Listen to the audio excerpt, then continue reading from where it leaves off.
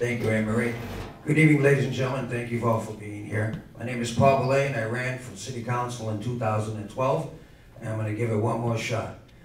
These issues here tonight are very important to me as a neighborhood activist since 2006 and a neighborhood leader. I've addressed some of the issues that we're looking at tonight.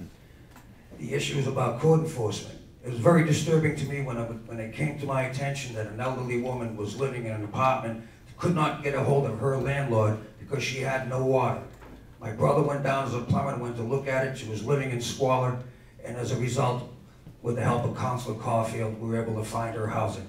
It also very disturbing to me when a mother of 4 children with a special needs child was living in a motel room in Chelmsford because her home was condemned because no one was over there. She had some issues, and the inspectors came over, and they condemned her home. That's disturbing to me, and with the help of Frankie Dakota and Kristen Ross-Stitchwich, we were able to find her housing. The other thing that's very important to me, ladies and gentlemen, is open space. On the edge of my neighborhood, Rosemont Terrace, we had a park that was neglected for over 50 years. I played on that same park equipment for 50 years, the Old Fells Parkway.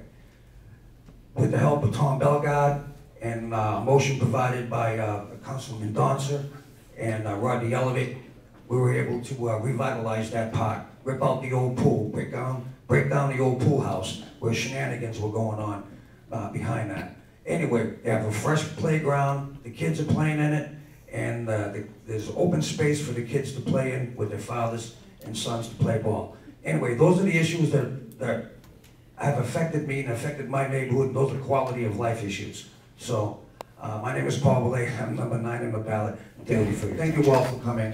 One of the things we didn't talk about as far as infrastructure were our canals, and I know all too well about Enel Corporation.